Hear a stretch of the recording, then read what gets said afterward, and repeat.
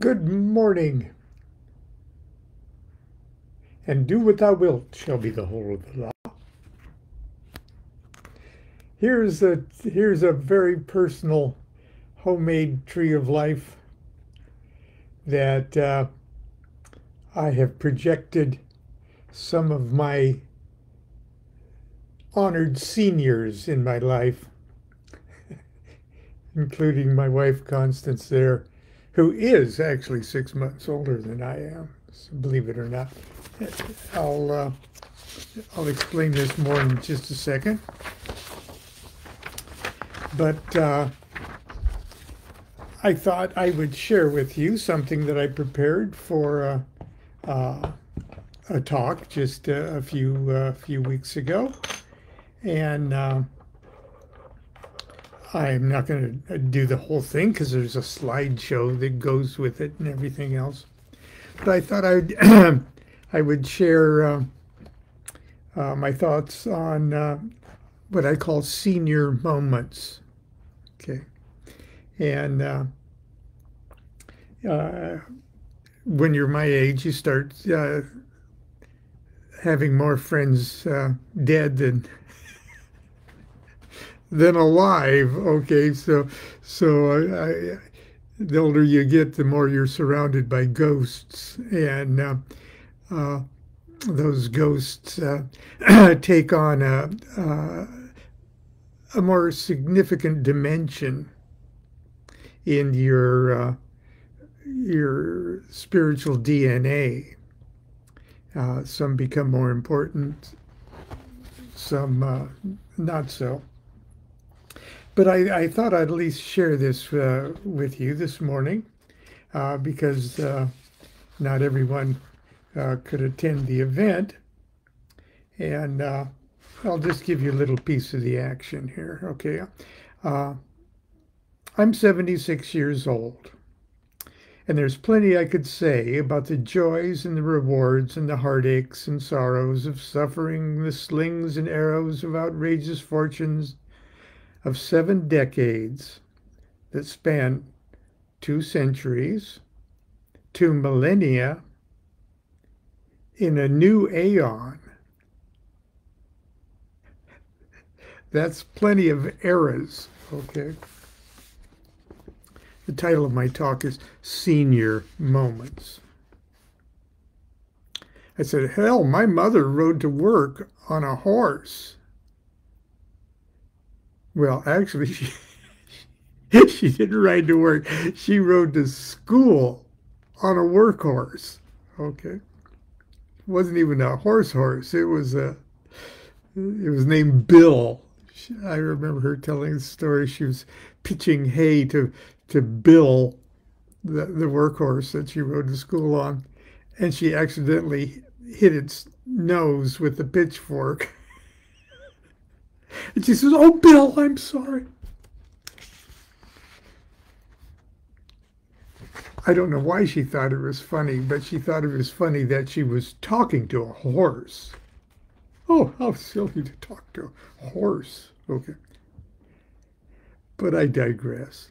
She lived to be almost 93. Okay, so she's long dead, but she'll always remain my senior until at least I'm 93. Okay. But my dear father died when I was in 1972, when he was only 61 years old. And right now, I'm already 2 years older than my older brother, Mark, who has passed away.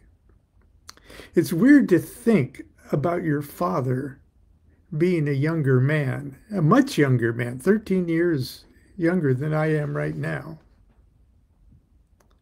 because he holds such a significant senior position in my life. Well, anyway, so while we have plenty of opportunities to make light of the inevitable short-term memory loss type senior moments that come with aging, why don't we instead give some thought to another kind of senior? The spiritual elders, who've touched our lives and whose influence continues to be a guiding light, or at least a contributing factor in our incarnational adventures. Most cultures and civilizations around the world have for thousands of years honored, revered, and respected the elders in the community. Here in the United States, we're not so subtle, I guess, or sensitive. In our busy lives, we're quick to put our elders out of our lives as soon as possible.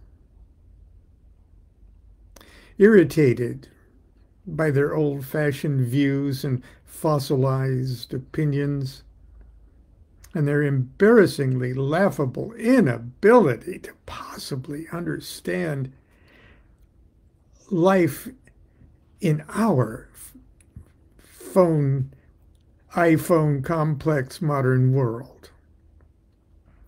We often wish they would just go away. But when they do finally leave us, they don't really go away, do they? Like it or not, like Noah's arks, we preserve and carry their DNA across a space-time sea of blood.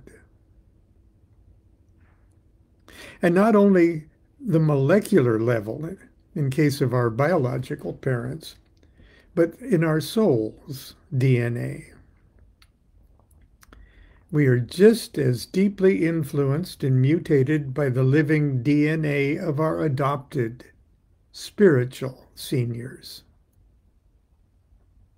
So maybe we should be thinking about them a little bit, acknowledging and owning that inheritance.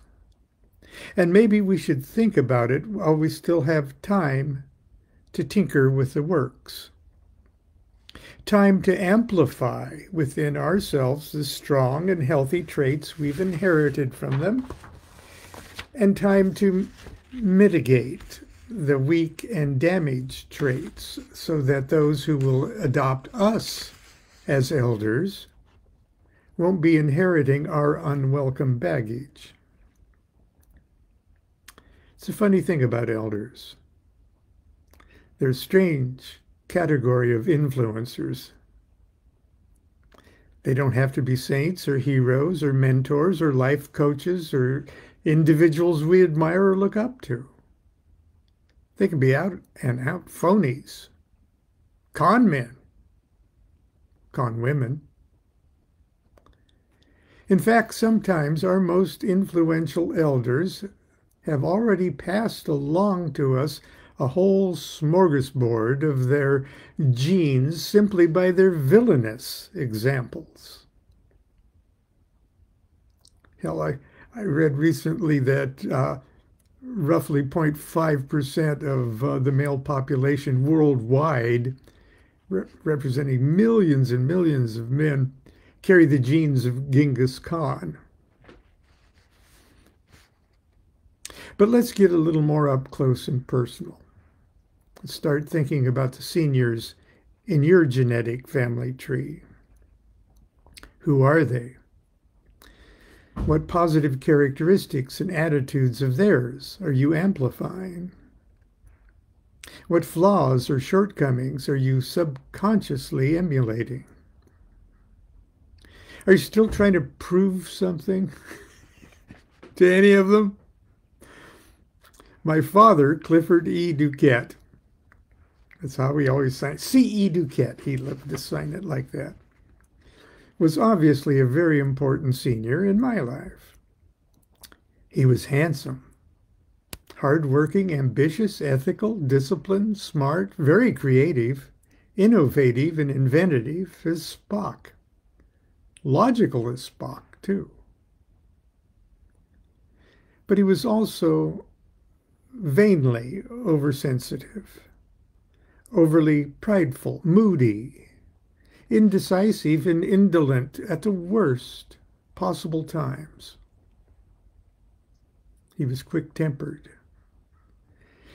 He was a secretive old Scorpio with many secrets to hide. Later, we found out, years later, I found out he was married twice before he married Mom.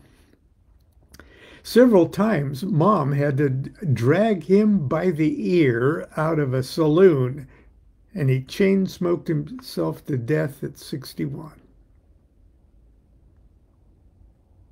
I'm not that handsome, and I'm a sensitive Cancer and not a Scorpio, but I smoked and drank too much for years, and I check a lot of his other boxes as well. Our senior moments are happening 24/7, even while we sleep, especially while we sleep. The older I get, the more I try to pause and take stock of how I'm handling my virtues and vices of my menagerie of seniors, in an attempt to fine-tune my own inheritance. It's almost as if I sense my efforts are serving to fine-tune, perhaps on some unexplainable quantum level, I'm fine-tuning my seniors' great work as well. Does that make any sense? Have you ever taken an inventory of the seniors hiding in your hereditary woodpile? I think the Beatles were actually trying to do something like that when they posted a collage of, quote, people we like on the cover of Sgt. Pepper's Lonely Hearts Club Band, the album cover.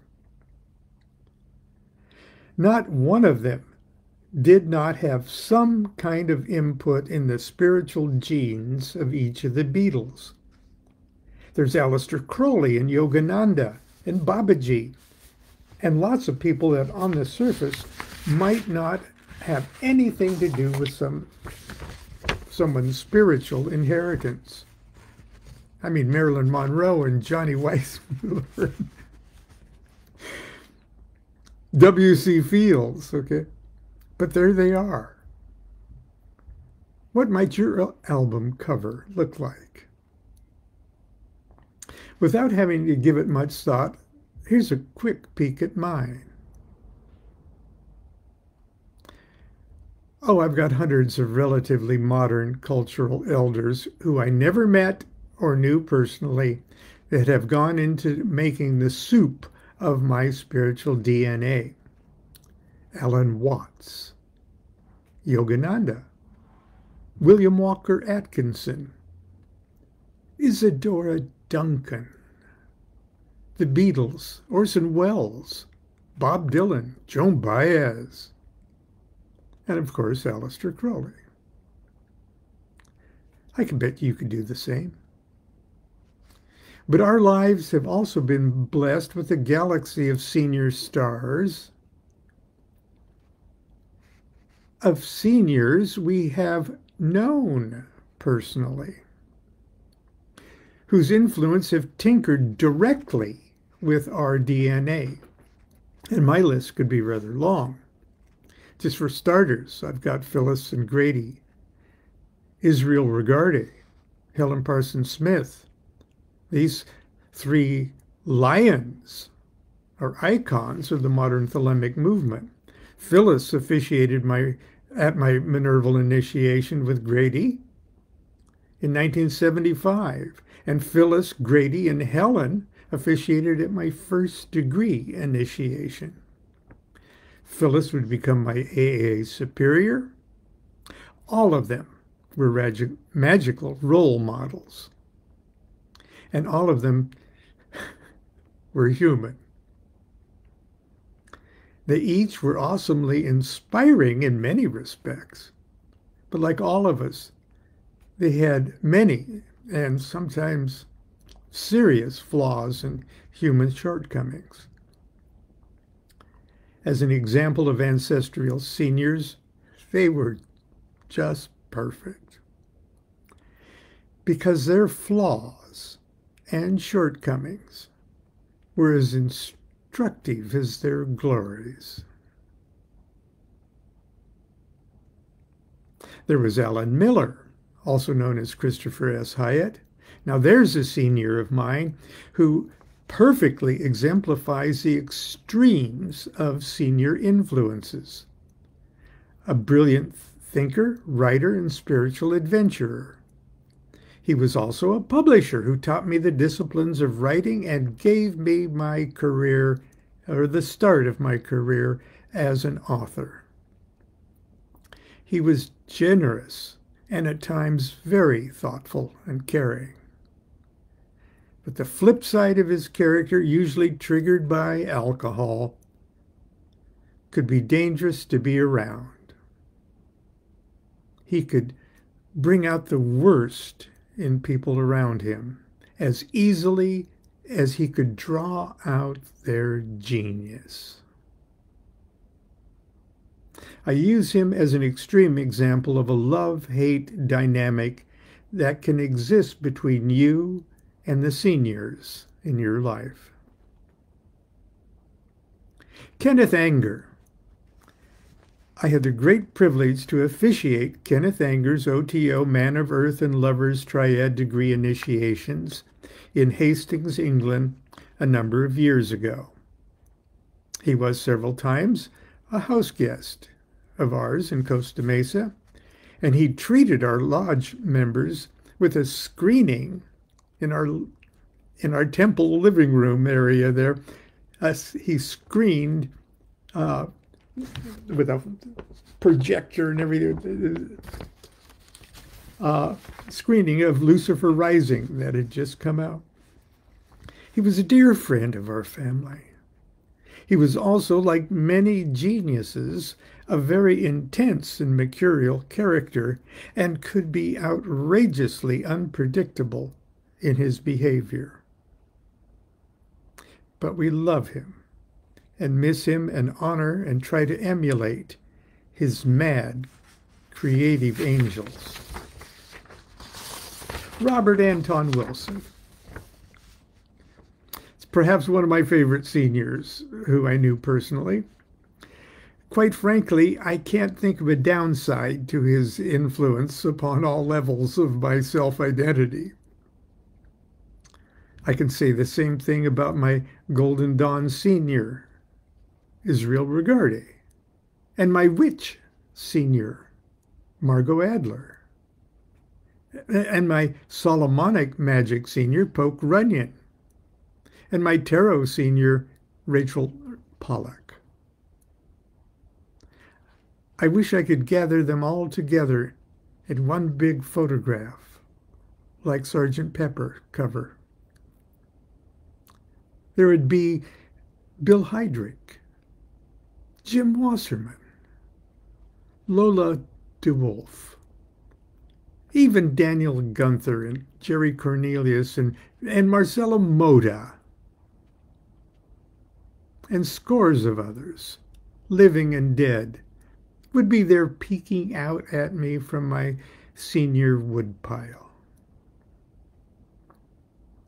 I even attempted to organize the ones I know or personally knew on a tree of life, and it didn't really work very well. But here's what I came up with, and that's what I showed you at first there. So I've got Timothy Leary there at the top at Kether. And then in the father position, the Magus father position is Grady McMurtry, Phyllis Seckler there in Bina, and Robert Anton Wilson in Da'ath. And then we got Christopher Hyatt there, Alan Miller in Hesed, Helen Parsons Smith there in Gebura, and Constance in my heart chakra there. Got Margot Adler down there in Netzach, Regarde in Hode, the great Poke Runyon in Yesod, and Malkuth is open because it pretty much that's me. Anyway, I'm sharing my senior moment with you on this Thursday morning, and that's it. I hope to see you tomorrow. Continue to be good to yourself and be good to each other. Do what thou wilt shall be the whole of the law. Love is the law, love under will.